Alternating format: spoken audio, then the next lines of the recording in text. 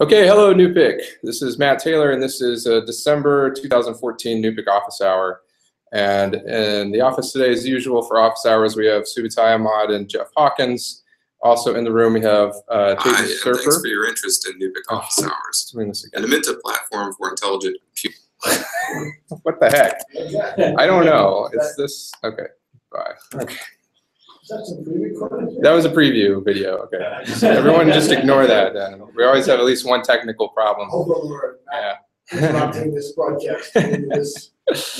So, as you guys join in, 2 or 3 of you have requested an invitation to join, so you can join anytime, and as I see you pop up, I will call you out to ask a question. Otherwise, anybody who's watching right now can use the Q&A interface on Google+, on the Hangout event page to ask your questions, and they will pop up here for us, and we'll get to them as we can. In the meantime, we have some questions that were sent by members of the mailing list on this wiki page here on our NuPIC wiki. So I think we will just start here, and so we have something to talk about initially, and then move on to any live questions that come up. The mic is up there, and it works pretty well. So you should be okay just speaking out into the room. So the first question is from Chandan Maruthi. He was at our last hackathon. He did one of the first Kaggle competition one. I think he was the very first demo that was given. He says, I see we have a few frameworks within NuMenta, like the Network API and the OPF. And he's asking, what about the general direction going forward? Where do you suggest one framework versus another? Is there more specific or more support for specific frameworks in the product roadmap? That's a good question. So I think either one of you, Chetan or Subutai, could probably answer that if you want to take a shot. Yeah, I can take a crack at it, and Chetan, feel free to add in. I think it's pretty straightforward. And we might have gone over this before. There might even be a wiki page on it, but there's essentially 3 different levels of frameworks in NuPIC. At the basic level, there's the algorithm code. So we have the spatial pooler code base and the temporal memory code base and the classifier code base and so on. And those are just like normal functions, and you can call them and use them. And if you want to really understand the algorithms in detail, that's probably the level you want to work at. You can directly set parameters and investigate the internal data structures and get the inputs and outputs. So there's kind of a core raw level of the algorithm. Then on top of that, there's the network API. That allows you to put together different pieces of NuPIC into a bigger network structure. So you want to have sensors and spatial poolers and temporal memory, and then another level of spatial pooler and temporal memory. You can use the network API to sort of collect all those together. So it's a very easy kind of way, a very general purpose mechanism to allow that. So that's the network API. It's still fairly low level and raw. And then the OPF is a level it's a framework that's on top of the network API, and it's designed for a very specific use case, which is handling kind of streaming data sets. Typical ones are like the anomaly detection data sets we use, where you might have a row of timestamps, scalar values, you can have categorical values, and you're basically doing anomaly detection or you're doing prediction with it. And the OPF sort of specifies a file format, a mechanism for setting the parameters. It has some error handling, error metrics so that it computes errors for you. And so there's a bunch of convenience things that's on top of that. But it's very specific. You wouldn't want to do it for vision or for other things. So those are basically the 3 different levels and when you might want to use one or the other. In terms of kind of product roadmap, I think that's really a Matt question. I think we're trying to get the basic APIs kind of solidified and a release mechanism in place by over the next few months, and then we're going to work with the community to find what else we need on top of that. There's also in the OPF client uses, or the OPF uses CLA model as a class, and you could. I found in the past using that directly is helpful if you don't have, if OPF is too restrictive. But that is part of the OPF. The CLA model conforms to the OPF model API. Okay. So the OPF specifies what a model should look like, the inputs and outputs. And CLA model is an example of Right. That's true. yeah. So I think I got confused. I thought you were talking about the experiment runner, but Right. you were talking about both. So within OPF, there's experiment runner, where you just specify in a file format where your data is and what the parameters are, and then you could also instead you could use CLA model and directly programmatically have it read the data and do what you want. And we have examples of all of that in NuPIC. And currently the encoders are part of the OPF, correct? Yeah, the encoders. And the classifier as well. Yeah, and you can use the classifier elsewhere too. And encoders too. Yeah. If you look at Scott Purdy's Beginner's Guide to NuPIC, he's got code on just instantiating and using the encoders directly as a sort of an example. I should also point out that the NuPIC Studio project is not using the OPF, it's using the network API. That's part of its core primary being. That's why it's there, is to put hierarchies together. So you can't really construct hierarchies with the OPF, is that correct? Right. So you have to go to the network API. He's using the Python network API. And there's also a C network API, but there's Python bindings. Yeah. In the future, the plan is to have the C++ network API and its own C++ project, the NuPIC core, which is what we have now, so that anyone can create something like an OPF or some type of client that does something specific, maybe for vision, maybe for some domain-specific type of use case in whatever language they would like to use. Let's go to the next question then. Back to this wiki page. This is from Michael Klakcho. Is there a plan to update HTM white paper on our website? Seems like it hasn't been touched. That's correct. On a related note, any plans to write a second edition of On Intelligence? That's a good question as well. Guess what would we like to say about that? I'll take that one. So yeah, the HTM white paper is a bit old. It's not terrible. I mean, it's not like, oh gosh, it's all wrong. But there's several issues with it. One is the biggest issue from my point of view is we've made a lot of progress since it was written. And there's better ways of describing things, and we have more supporting evidence, and there's a whole, it just needs to be updated from that point of view. There's a few things in it that are a little bit old that we're doing differently now than before, including changes in the terminology. So it needs to be updated. We are in the process of writing new versions of the white paper, if you want to call it that. It's more comprehensive, and we're still trying to figure out the format in which we're going to publish it. So is it a white paper? Is it more like a book? Is it one big thing? I don't want to say more about it right now, but it's not something. It's actually something we're writing. So, but we haven't quite figured out the form of it yet. It's also something that we're unfortunately not able to dedicate all of our time to it. So it may take a little while before we have something out there. But certainly hopefully the first quarter of 2015. We'll have new material to replace the white paper, and I wish it could be done quicker, but it's a lot of work to write that stuff, and we have to squeeze it in amongst all the other things we're doing. But we know it's important. And in terms of On Intelligence, that's even a bigger project. That's even harder to do. That is the time I wrote that. That was one of the unhappiest times in my life. I'm not joking. It's a lot of work. With deadlines. So there aren't any current plans to do a new version of that. Again, we are assessing the entire scope of documentation that we need to produce. We think we have a lot to say and document, and so instead of just like a new version of white paper, a new version on intelligence, we're trying to figure out a way going forward that's going to last us for quite a few years.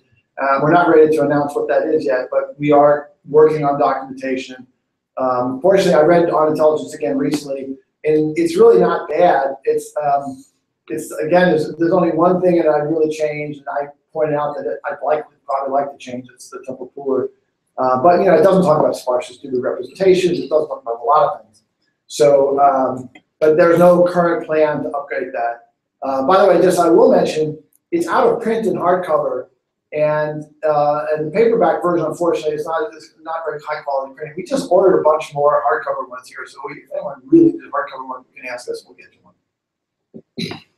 Thanks, Jeff. Maybe we should also add that part of our plans for documentation and so on are peer-reviewed journal publications as well. So that's another thing that's taking up a lot of our time. We've mentioned that before, but we're working on that as well. So we have the peer-reviewed documentation. We've got a series of presentations we're putting on our website. Some of them are going to show up shortly. And we have the replacement of the HTM white paper. These all take a lot of time, but they're important. All right. The next question comes from Dennis Sudoff. He says, I have good understanding on how to encode scalar values. I'm working on the vision problem at the moment and stumbled upon the coding of the video signal. The size of the sensor is relatively small, 8 by 8 pixels. However, I'd like to ensure that the value of each pixel is part of the coding process between 0 to 255. Does that mean that in order to achieve sparsity, I should treat each pixel as a scalar encoder, thus resulting in 64 encoders?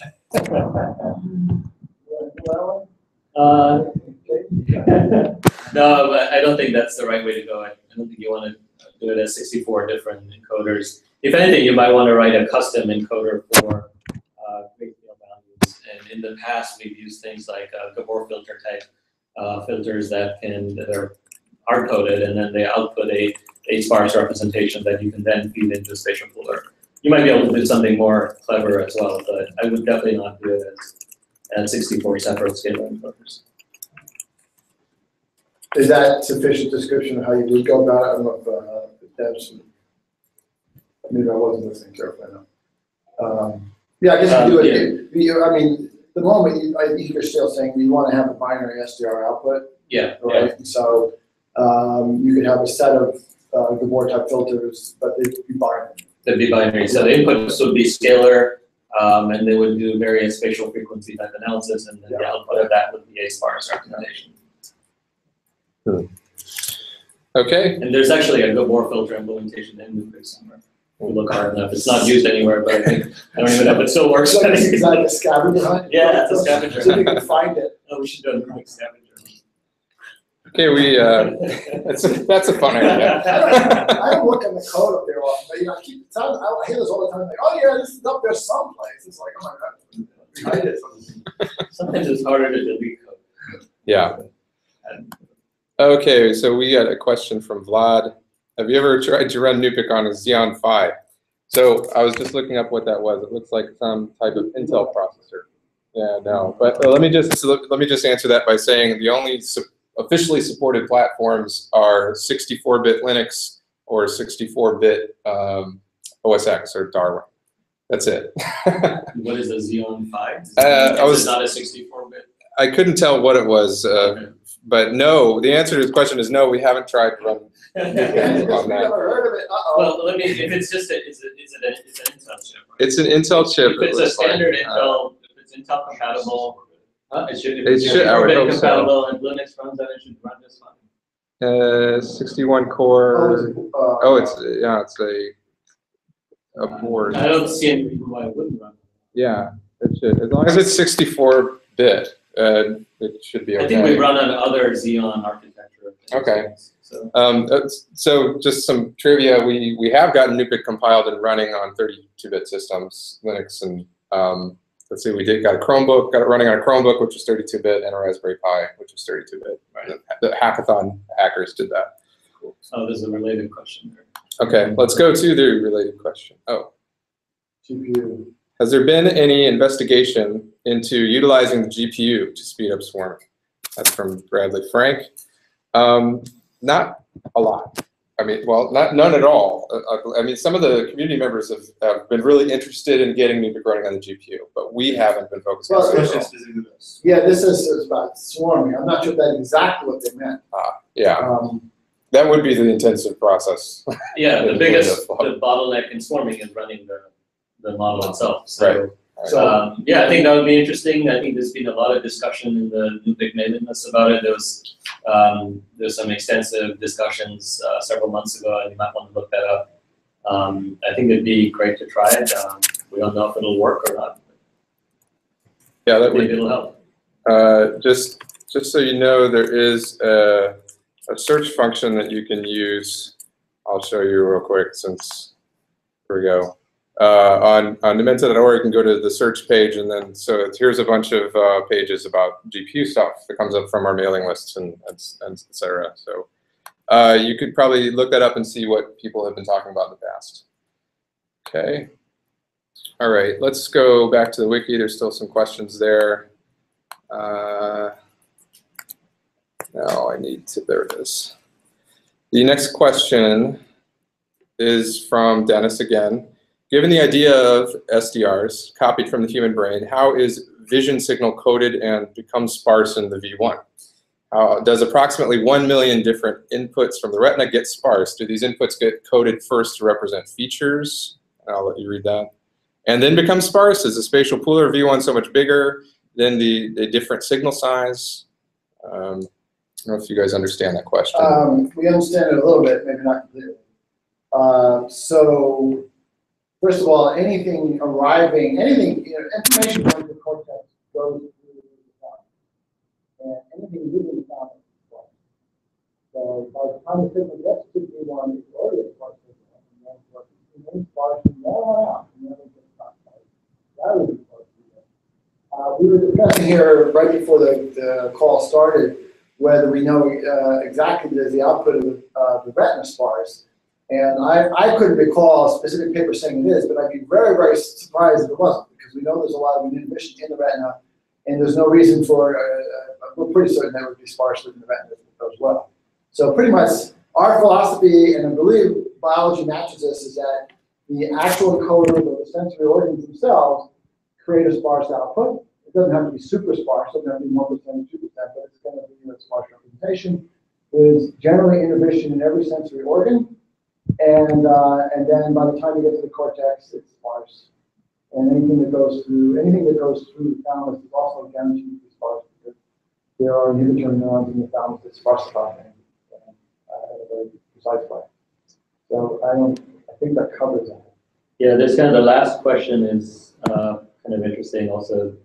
I think there's an interesting property of V1, and I think all of the first levels of sensory cortex, where there's sort of an expansion in the amount of information represented. So you might have 1 million signals coming through the LGN into V1, but what I've heard is something like 1 billion cells in V1, or in this video, well, how many mini columns? Tens of millions of mini columns in V1. So there's kind of an expansion. It's not a one-to-one representation. So that's an interesting property of. I don't know exactly why that is. Well, I need more space to represent all of the different combinations. Well, we have a little bit idea behind it. But when we started with an observation, I've mentioned this before, but apparently in normal humans, the area dedicated to V1, but presumably the number of mini columns of V1 can vary by a lot, by a factor of 3, 2 at least, in a factor of 3. And some people have really much larger V1s than other people. And they all see just fine. People who have larger V1s tend to have a higher acuity. You might find detailed visual acuity than the people who don't, but they're all normal vision people. So there's nothing magic about this. But in general, there's a trade-off between how much you do how much can be processed in a single region, and then how much you rely on the hierarchy. And so it's not a fuzzy thing. So whatever, nature's decided that that's a good trade-off to have a large V1. And a large V2. Actually, V2 is actually bigger than V1, at least in monkeys. So it's slightly bigger. And but then it gets small really quickly like that. So it's I don't think there's anything magic about those numbers. I wouldn't worry about it. Obviously, as I said, in normal biology or normal animals, it can vary quite a bit. And so nothing critical there. But it is a fact that that V1 and V2 are quite large, and there's an expansion. And by the way, the spatial pooling constant doesn't really care. It can map into a larger space very nicely. You can take a smaller dimensional space into a larger dimensional space, and it does a nice job. Okay, let's just jump to Dennis's last question, which says, I've read that both motor signal and sensory signal are used in order to achieve sensory motor transition representation. If this idea is overlaid on the HTM framework, how do these two inputs added mixed into a single region? This can be a question of multiple sources feeding the same region as well in general, how layer 4 knows the difference between sensory motor signals to learn sensory motor transitions. Good question. I can take this one. Sure. In our current layer, so let's talk about layer 4, in which we get sensory and motor signal. And it's going to make a sensory motor prediction. It's going to learn the sensory motor transitions and make predictions. The way that works is that the signals come onto the distal dendrites of the cells in layer 4. And so the connections that are formed with the sensory motor signal are distal dendrites. And so those cells can now predict based on the sensory and motor input, combination of sensory and motor input. And you said the thresholds are set such that only both of them together for the right pattern will cause the cell to be predicted. So that should answer the question of how they're combined onto the distal dendrites, and that's how. So layer 4 doesn't really, the way we've done it, layer 4 doesn't really know the difference between sensory and motor signals on distal dendrites. It just has to have both of them sufficient to meet the threshold to learn those transitions and make predictions. And then in general, question of multiple sources feeding the same region. Basically, signals come onto the dendrites, and they might be proximal, they might be distal. In the temporal pooler, we have multiple connections, multiple patterns form on the proximal dendrites. In the sensory motor, we have multiple patterns forming on the distal dendrites. So generally they come in on the dendrites. One of the cool things is that the system doesn't really need to know what the source of the information is. As long as there are SDRs coming in, and as long as they satisfy the properties of SDRs, it's going to learn to make whatever connections it needs to be able to do temporal predictions or any kind of predictions. So it doesn't really need to know. You can have one source coming in, you can have lots of sources coming in. It'll just do the best job it can and connect up to whatever, which is really cool. Yeah, and in fact, the difference between layers is mostly just on what is coming in on the dendrites. Like the algorithm doesn't really change. Well, that's certainly true for 4 and 3. Let me just add to something to this. I mean, Chayton was just describing our implementation in HTM and subtitles as well. So theoretically, we can say, oh, this is how it's going to work, and it will work, and you can test it, and it works. But actually, if you're asking about what's happening in biology, it's a little bit more complicated than that. We don't really have enough data to know exactly all this information. So we do know that sensory signals and what they call them the copy of the motor command, the efference copy, are being projected to cortex. We don't actually know exactly where they end up, because some of them go to layer 6 and some of them go to layer 4. And we also know in layer 4, this is all biology, but you don't need to know if you're not into biology. We also know that layer 4, about 60% of the inputs or so on the layer 4 cell come from layers, on the dendrites of layer 4, come from layer 6.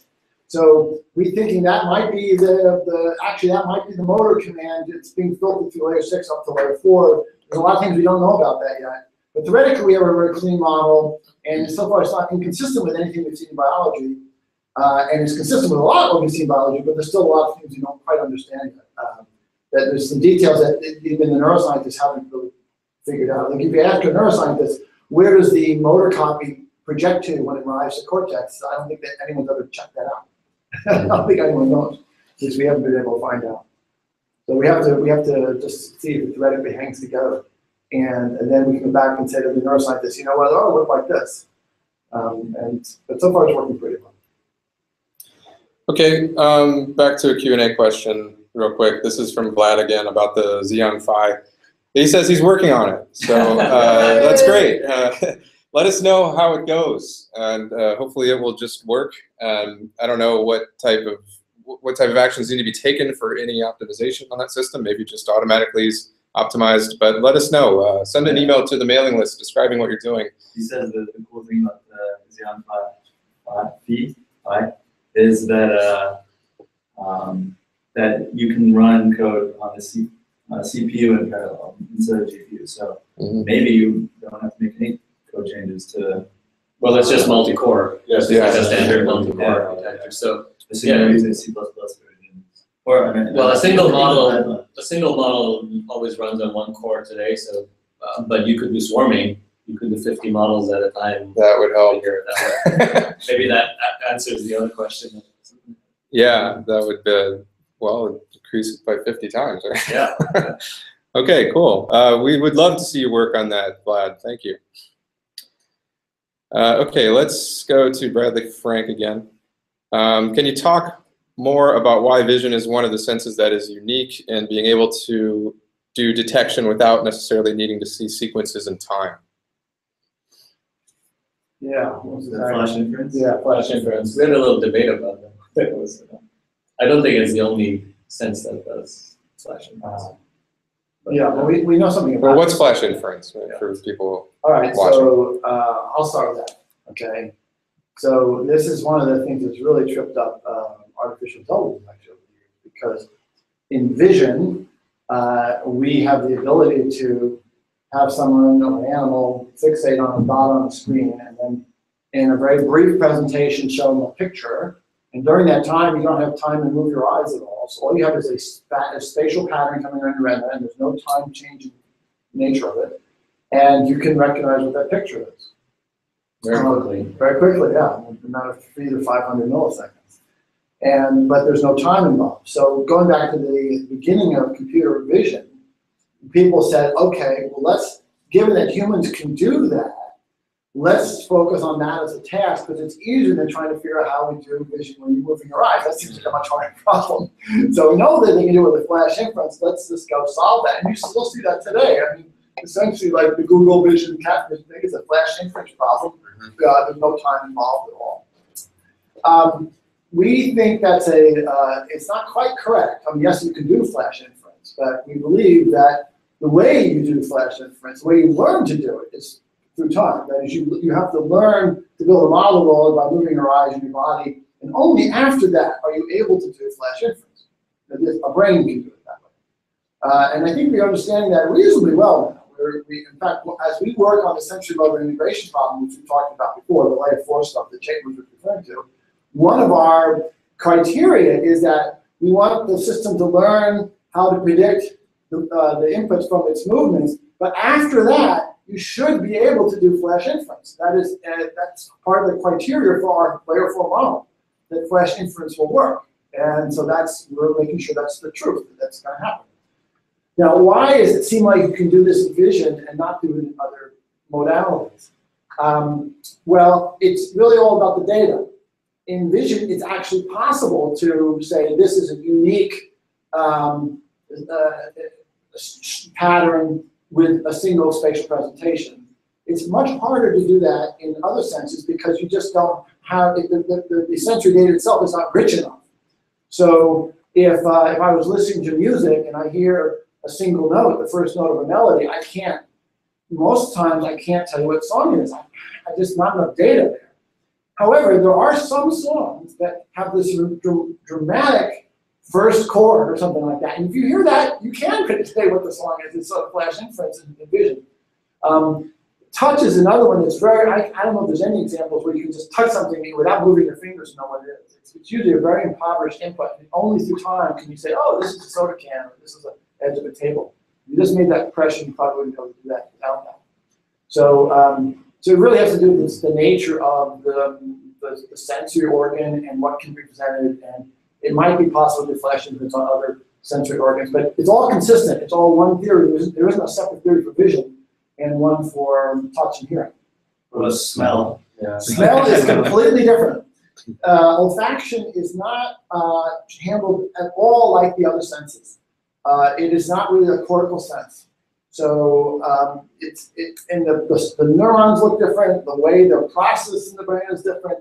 It's a very, very different type of sense. Now, it doesn't mean there's no olfaction being passed to the cortex, but if you think about it, olfaction is one of the poorest and senses for a human.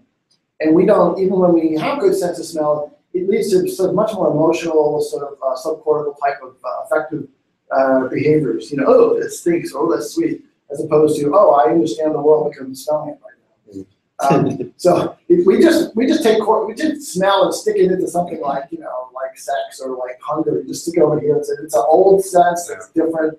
doesn't work on the same principles. Very different types of neurons, very different type of processing going on. It's just not something we think about.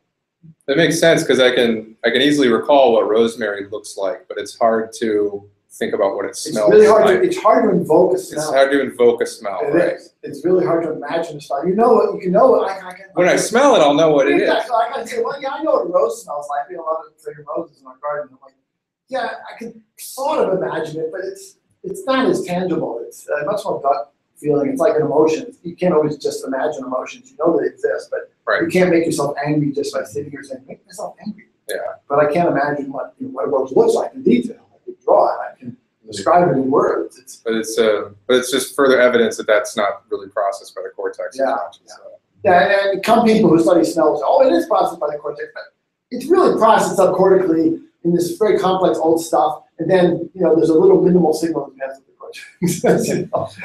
It's more like the cortex gets other effective things, like right. It's inputs from other stuff. But. Okay, thanks, Bradley. Okay, going to Chandin again. What are some interesting problems that you have seen already addressed with NuPIC, and what problems do you think are relatively low-hanging fruits that would be a good problem to solve? I think that means practical problems like applications. Do you think there's problems with NuPIC itself? These applications practical that you can accept that. Yeah, well, I'm trying to look on there we go, NuMINTA.com. Let me share this with you. We do already have some applications for our technology. We've got Grok that shows IT analytics, and we've got white papers about road behavior detection. We have a sample application within the NuPIC ecosystem on geospatial tracking. Obviously we have the hot gym example that's all over the place, which is energy prediction. And if you go and look at all of our hackathons, you get a good idea of what the common themes are, people, what they want to work on. Aside from that, I'm guessing, since I know, Chandon, you were been at our hackathon and you kind of have an idea of what applications there are for NuPIC. I don't quite understand what you want for low-hanging fruit, maybe. Yeah, I think that list is a good one. We've done a lot of other work with companies over the last few years applying CLA and HTM to various tasks, and energy prediction. I think the technology works really well on. We've done a bunch of stuff on predicting advertising click rates and advertising revenue and so on, and those have characteristics that are very amenable to HTM. We've done stock volume prediction. We did so those that worked well. I'm trying to remember what other. On the mailing list, there was some discussion about web traffic predictions. That's another one that we worked on. So there's been a number of problems that we worked on very successfully, technically, with other companies. The basic characteristics. So Chayton did a really nice talk at the workshop, which is now on our website, defining the problem characteristics that fit the current set of HTMs. And so I would definitely recommend watching that talk, and that outlines a lot of what we think the problem characteristics should be. Right, that's at NuMINTA.com/learn, and Chayton's presentation is the applications of HTM. There's a second question. You say low-hanging fruit. Sometimes that means from a business point of view. And I don't know if there are any low-hanging fruits from a business point of view. I mean, technically, we can solve a lot of these problems, but really the challenge is finding the business relationship and getting people to really have the data, can act on the problem. We found that over and over again. We would solve a technical problem, and then we find out that the customer really couldn't take advantage of the solution because of various reasons. They don't have really real-time access to the data, or they can't act on it in time. So that's been the bigger struggle for us right now. Has been historically. We're in the process of creating an end-user app. I think we mentioned this before. It's using sort of company data, stock volumes, and things like that, and that anyone can use and really experiment with and play around with. We can try to remove some of the frictions that people have with trying to figure out how to deploy this stuff. So we're trying to figure out real easy sort of things to do, and we'll see how that goes. But anyway, that seems to be the bigger challenge. Is more the infrastructure, the business infrastructure around the technical solution.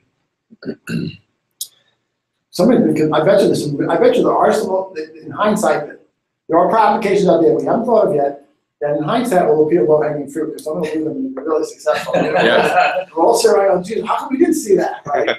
That's always been the case. Right. You know, that's the trick of being successful as an entrepreneur, is figuring those things out when it's not obvious. Okay, back to Vlad. Thanks for continuing to watch. So it seems like Vlad is asking about how to disable and enable learning. So Vlad, if you're using the OPF, and if you remember earlier, we were talking about the network API versus the OPF. The network API is a lower level interface. The OPF is kind of a user-friendly, high-level, object-oriented Python interface. The OPF, you create instances of models, and that model object has functions like disable learning and enable learning. So as you're passing data into it and you get to a certain state where you know it's got a good idea of what the state is, you can disable learning so you can continue to pass very noisy or anomalous data into it without it learning those patterns. So I think that's the answer to your question. Every level of the three stages that are levels of abstractions which I talked about, at the algorithm level, you can stop learning, enable, disable learning, you can do that all the way to OPF. And then you can even export the model state, serialize it, move it somewhere else, and reload the model. Right. For the sake of controversy, though, I might want to give a slightly different answer, which is, in a real context, I don't think you should ever turn off learning. The problem with turning off learning is if the statistics of the world change, now you're going to get anomalies constantly, and that's not what you want. So instead, probably the better long-term approach is, if there is an anomaly, you can actually, we have a anomaly classifier where you can say, okay, remember these records, remember the state of the HTML of these records, and if that happens again, let me know. So it's sort of a classification system. And that way you can keep learning turned on, but still have it recognize these spot anomalies, as you call it. And that has the advantage of, as the system can continue to adapt, and you can recognize specific things if they occur again. So I think that's the better long-term solution. I don't, in most situations, I don't see really any reason to turn off learning. Well, we have talked about using anomaly detection for classification by training models on a normal stream of data and then disabling learning and passing it real-world data. So when it goes out of that scope of normal data, you can use it to classify certain states. Or if you have different data streams that represent different states, and then you train models on all of those and just keep those set as disabled, and then that's, again, assuming that points out that that's assumed the world is static. Assuming the world is static. The world is never static. But a lot of people's worlds are static, and the data that they're using. But even there, if you want to do that, the better way is to use a proper classification system. We're doing that mostly as a hack because we don't have the whole supervised and learning and classification side really worked out yet. Right. But that would be the better approach. What we've learned is even when people think the world is static, it's not. Over and over again, we would say like, okay, I have 25 of these machines that are identical, and they all should be the same. Well, then they have different maintenance histories, or they have different parts replacement histories, or they have different wear histories. Mm-hmm. And or they're used in different times and days. So this gets people in trouble. We saw this over and over and over again. People would say, yeah, well, that's why we have a lot of false positives and false negatives, because we made these assumptions that the world is static. You think about a server on AWS, it's like it changes constantly. New servers are popped in and out. Anyway, that's really the normal world. The normal world is the world's changing, and humans have been successful because we're online learning. We don't have a static model. Well, we learn. Every new human has to learn the world over again because the world has changed since the last time a human came online. And a human can do all of these things we discussed, but we never stop learning. Yeah, right? So it's definitely possible. Although my wife thinks that's. You are so stubborn and big-headed. You might get slower to. Maybe you stop learning. Don't learn as much anymore. So just to amplify that question, Vlad, I would like to show you that we do have, if you go to Numenta.org/docs, we do have API docs for NuPIC, and I think there is a model object in here. It's for anybody who happens to be watching. So here are the functions, and here's enable and disable learning right here. So that's the function you'd call. And there's also a function called save, and that would be to serialize the current state of that model so you can load it at a different point. So this API exists, and it's been working for a long, long time. So that's the Groundhog Day option, right? Just keep going back to yes. Just keep it yeah, you can always do that. Pretend that I did that. All right. Did we have one more wiki page question? Yes. Okay. So let me go back to that since we're out of Q&A questions at this point. So if anybody's out there and they're itching to give a question, go ahead. So the last question on our wiki is there any biological significance to the relationship between sensory types that can be encoded, patterned more easily than others, and the order in which we biologically develop and create SDRs? So I don't know if John is online, but I don't think we really understood what that question was. At least I'm having trouble understanding what Every time it's encoded. Let me see if I can interpret it. I would maybe it means the order in which we biologically develop like sense organs. Which way? Which you mean evolutionary? Evolutionarily, because different sensory types are more easily encoded than others. Like no one knows that up front, do they? Mr. Evolution, I'm going to go down this order right here. Or at least maybe how it's appeared evolutionarily. Is there a relation between? I'm trying to just interpret. Yeah. Well, I had the same interpretation, but I don't know. I don't know how there'd be an answer to that question. I don't even know when you think in a human senses what order they appeared. If they appeared in order, they might have all appeared. I mean, you've got animals that have very primitive eyes, even like one cell eyes. You get animals that have very primitive ears. You have animals with very primitive sense. Some have all three. So I don't know. I don't know. So John, maybe you can clarify on our. I can tell. We started with some. We decided to start with something simple. We started with a scalar value because we had to figure out like how do you make an encoder? How do you make something turn into an SDR? It wasn't obvious up front. So we started with scalars that would turn out the simple concept, and then we made the scalar one more and more complex and more sophisticated, and then we went on to other ones. So then we went on to we did scalars and categories, and then we did the GPS one recently. That's much more complicated in some sense.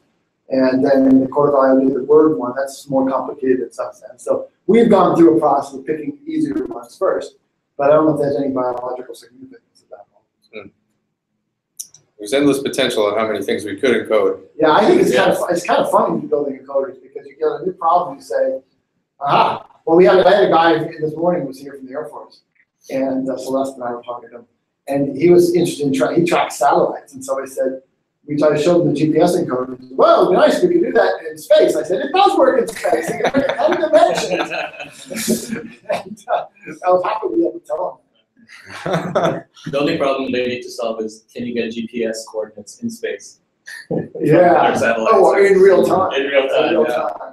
And he'll say, oh yeah, we know exactly where all these things are. Yeah, it's probably downloaded once a day or something like that. Anyways, because those satellite bites aren't in communication all the time. They're blacked out all the time. As they go around the Earth, there's places they can't communicate. Okay, there's one more question here. I'm not sure if I understand it. This is just a comment. I'm interested in visual inference. I realize that the current effort is going into anomaly detection, but theoretically, can HTM tell you how many instances of a class is visible at once? Like it's a whole vision problem. So I think that's kind of out of bounds of what we can do at all right now with NuPIC. But with HTM, of course, that's theoretically possible. Well, okay, let's be here. The current effort in terms of our research is not anomaly detection. We're kind of put that to bed a little bit, and how we're working on the vision problem. Yes. So, but that's not in any kind of commercial code or like that. Yeah. Well, we've been talking about. Potentially using the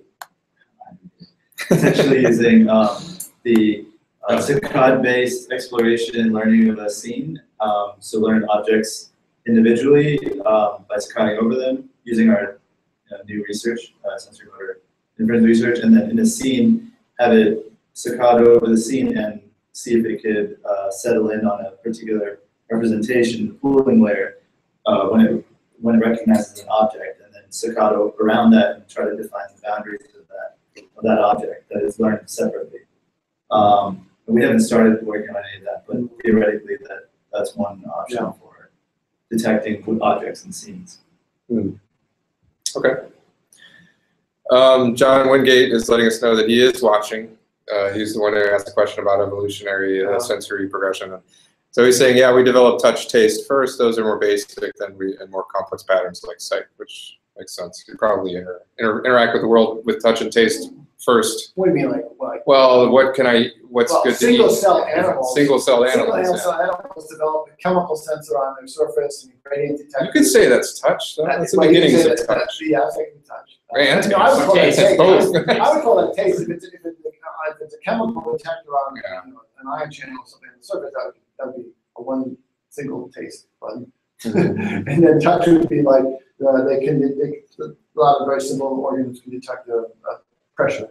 And but look, when we talk about complex human stuff, that'd be interesting. That I don't know the order in which those things evolved and how rapidly, and we see it even today. If you look at mammals, all with the cortex, some of them have senses that we don't have, and some of them much more primitive versions of vision and hearing than we do, and but there's all kinds of other senses that we don't have. So I don't think there's any natural progression to it. Well, maybe we should clarify that we're not trying to implement HTM evolutionarily. We're just trying to take one part at a time, starting at a low level and building outward. Well, also, I wrote about this on intelligence. To me, one of the most exciting things is coming up with sensors that are unlike anything we've seen in biology. Yeah. I mean, our GPS one was one of the first ones we did that, the category ones like that. So to me, I sort of a long time ago, well, boy, we should be able to come up with sensors that work with protein folding, sensors that work all kinds of weird stuff in the future. So we don't want to be restricted to sight, hearing, and touch. I've always wanted radar eyes. There you go. Someone knows, Scott sent out a video. I don't think he sent it to everyone. He sent out a video with this guy recently at TEDx talk. This guy talking, he's really cool. He had no color vision at all. And so he built a sensory substitution device that converts color into sound. Oh. So and then he started incorporating color. First you hear it, but then after a while you don't hear it. It becomes part of your sensory visual experience. So he sees some black and whites, but he perceives color through, even though it's coming through his ear, he perceives color, but he has a very different sense of what perceiving color is like. So he talks about it. Very interesting.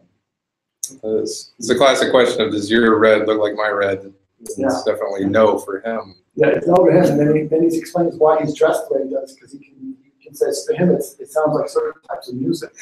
And so the pattern of the colors play music in his head. So he said, this feels like Wagner, or this feels like Chopin. Wow. You can't really get that experience without hallucinogens. I know. Well, you could try the same thing. Sensory substitution works for normal people too. Huh. I've always been fascinated by the ways you can potentially manipulate your input through your auditory sense. He's creating an organization called Cyborg something to promote the use of sensory substitution. Nice. I'm sure you can find it at Cyborg. That sounds really interesting. Oh, we're getting more questions. Okay, I'm going to skip you, John, because I know Asif, he was asking to join earlier. Apparently no one joined. There may have been a problem with that. So this question is from Asif Ahmed. I am very interested in this as well. I don't know what this means. I feel like I completely understand HTM, at least at a high level. It just feels right. Like once we understand that the world is spherical, it just makes sense. Anyways, encoding the data is far less straightforward. Yeah, I think he had some questions about encoders. Asif, if you're listening, I'm sorry you're not able to join in. I did send you an invite, but I don't know what happened. Is the way our current encoders work detailed anywhere yet, or are we still waiting for our encoder to talk to do that? Is it totally detailed? We have code documentation. Yeah. That's a little weird. And we have for the GPS encoder taken it down. It's really cool the way we've done this stuff and the way we made it so that you can use a fixing of bits to basically represent an infinite space. It may not be easy to find. Well, I mean, the random distributed scalar encoder is an hour-long, well, almost an hour-long presentation of Chayton describing exactly how it works. Is it up there now? Yeah, it's been up for quite a while. It was the first one we did. Oh, there it is. And we also have, like I mentioned earlier, Scott in his Beginner's Guide to NuPIC talks in detail about how some of the more basic encoders work and gives code examples and stuff. But there's no official, like, really detailed text document describing all the encoders, which is a different. Anyway, it's not as hard as, I mean, you say it's less straightforward. It's true that each encoder is unique. But that we're starting to see this concept of principles we're using over and over again. And so they've never really slowed us down. We've come up with a new encoder, it's usually fun, and we figure it out pretty quickly. Yeah. So we are putting together a talk on encoding and encoders, really, so hopefully that'll be up in the So we do have a wiki page about our encoders, which links you to different things. So that's something at least. So we've got some detail about the different encoders. Yeah, I think there's one about the art. Oh, there's RDSE should be in here. That needs to be updated. Okay. Okay. More questions. No.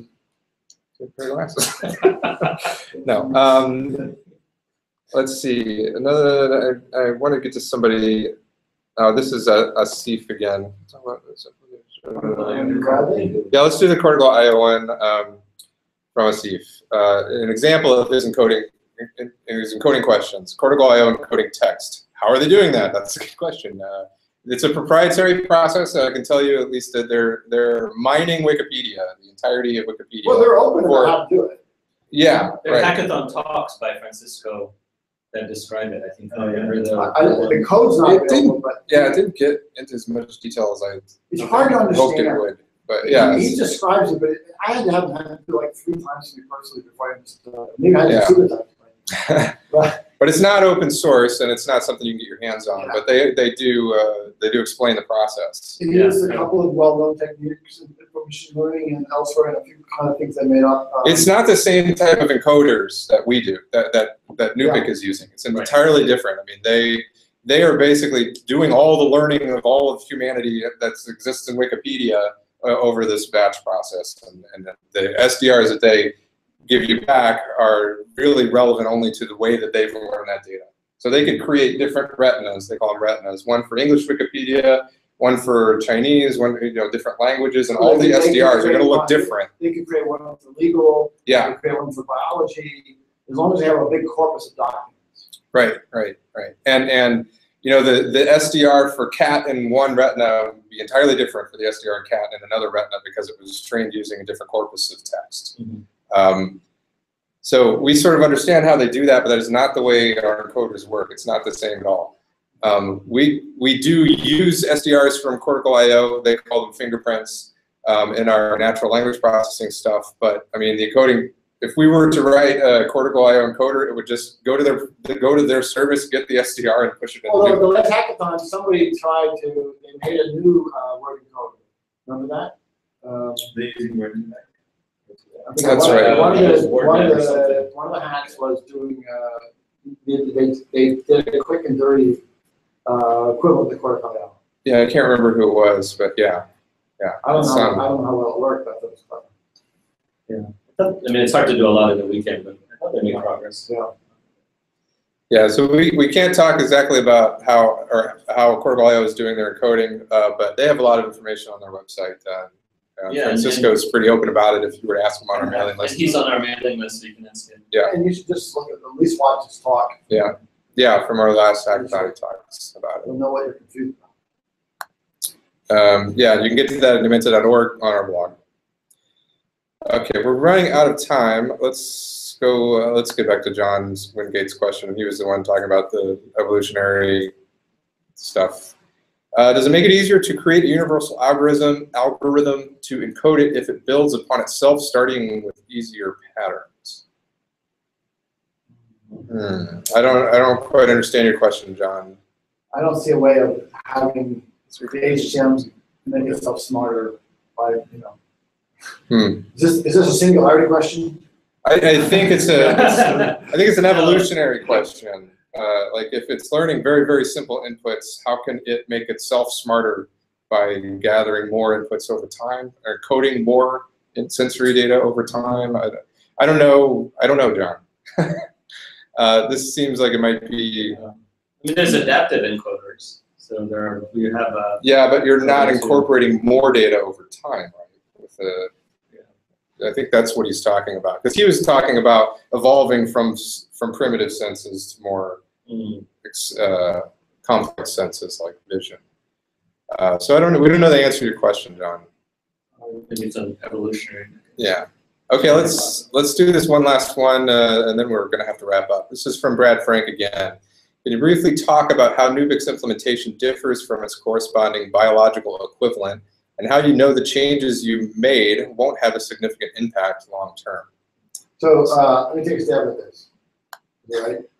Yes. First of all, you can break this in a couple different ways. If you think about neuroscience data, maybe there's 1,000 concepts, and maybe we're using 100 of them. Okay, something like that. Now, so there's 900 we're ignoring.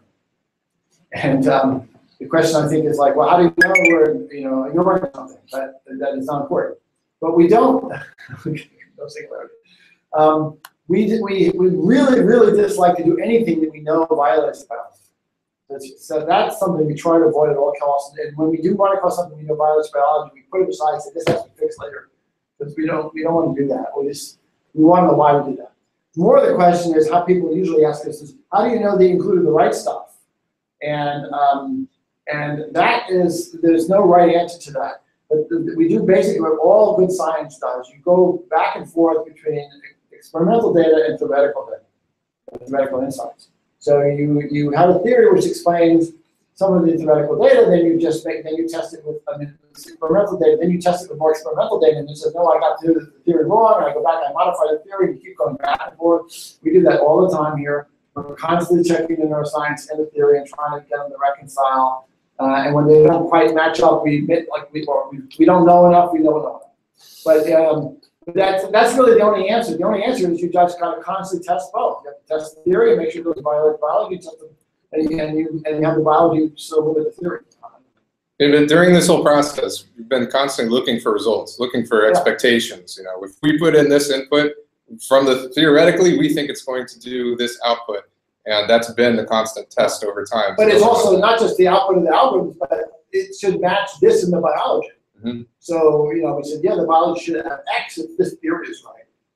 So that's the only way of doing it. You just got to go back and forth. Okay.